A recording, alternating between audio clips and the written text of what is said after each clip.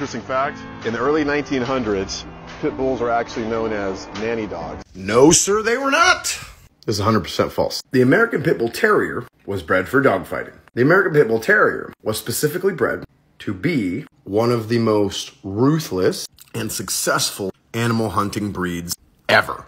Specifically concentrating on a trait known as gameness, speaks to the dog's endless pursuit of what they want. A real game dog, you cannot stop. They're not interested in self-preservation. They will die for what they want. Killing stuff is sometimes what they want. Whatever, that's about bullshit. My pit bull is the sweetest thing I've ever seen. Yes, to you and to people. Wonder why that is. Maybe it's because if you're one of the most ruthless dogs the world's ever seen and you're put in a fighting pit and instead of biting a dog, you bite a human, well, that's not acceptable. We can't have that. The rules of dog fighting are if you bite a human, you get put down. It's just that simple, which would be why dog aggression is, but human aggression is not in the pit bull genetic.